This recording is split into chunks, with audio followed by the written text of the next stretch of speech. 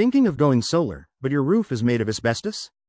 At Gecko Solar Energy, we know how important it is to transition to clean energy safely, especially when asbestos is involved. Asbestos roofs, commonly used in buildings before the 1980s, are durable but pose serious health risks if disturbed. When installing solar panels on such roofs, safety becomes a top priority. Disturbing asbestos can release microscopic fibers that lead to severe respiratory diseases, including lung cancer and mesothelioma. Before any installation, it's critical to assess the roof's condition.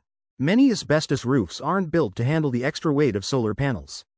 That's why we always recommend a professional structural evaluation to determine if reinforcement is needed, or if alternative solutions, like ground-mounted systems, are more suitable.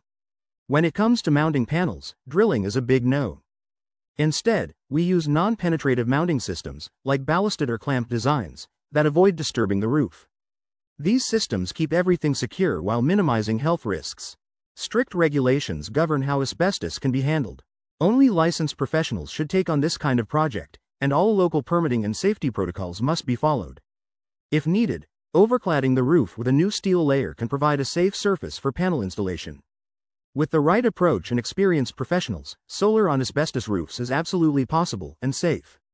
At Gecko Solar Energy, our team is trained to handle these challenges while delivering clean, efficient energy solutions. Gecko Solar Energy can help you create a custom system that meets your needs.